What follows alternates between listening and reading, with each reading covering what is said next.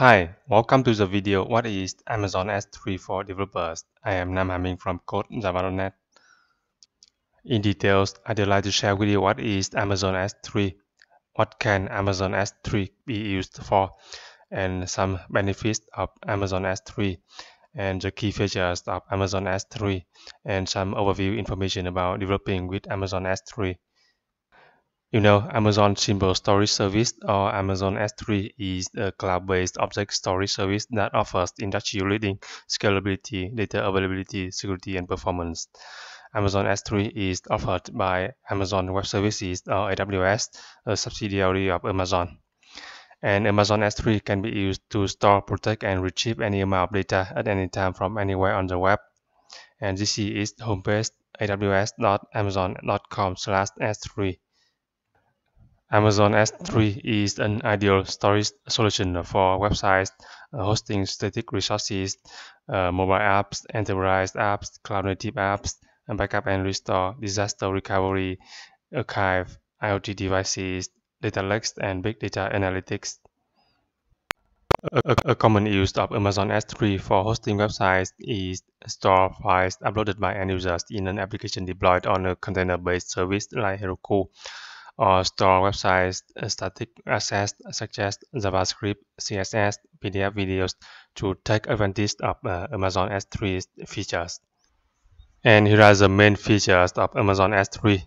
First and foremost is storage management and monitoring, including versioning and replication, storage analytics and insights, storage classes which enable cost efficiency for different use cases, access management and security with granular permission and encryption, data processing, for example, use custom code to modify data, query in place to run big data analytics directly on the data, data transfer services for any data migration project online or offline, performance with parallel request, strong read-after-write consistency. And the benefits of Amazon S3 is performance, scalability, availability, security, durability, and cost efficiency. And under developer's perspective, Amazon S3 is the REST service that provides a comprehensive REST API. That means you can use standard HTTP requests to manage objects in Amazon S3 server, but using Amazon S3 REST API is time-consuming and cumbersome. For managing objects in Amazon S3 server, you can use the AWS Management Console or AWS Command Line Interface. And for developing software with Amazon S3 server, you can use AWS SDKs or software development kits, which simplify programming tasks by wrapping the underlying REST API. And the major supported programming languages are Java.NET, PHP, Ruby, Python, and JavaScript. And for mobile development, you can use AWS Mobile SDKs for iOS and Android. And for JavaScript, you can use the AWS Amplify JavaScript library.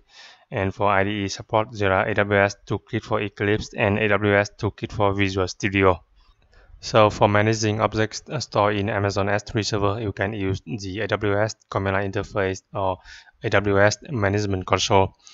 And for developing applications with Amazon S3, you can use the Amazon S3 REST API directory or use AWS SDK for your favorite programming language such as Java, .NET, PHP, JavaScript, Ruby, and Python. Okay, that's some overview information about Amazon S3.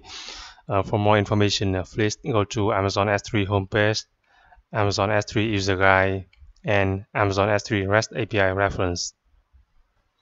So you have learned what is Amazon S3, what can Amazon S3 be used for, benefits of Amazon S3 and features of Amazon S3, and some overview information about developing with Amazon S3. Please subscribe to my channel, like, comment, and share this video if you found this helpful. Thanks for watching.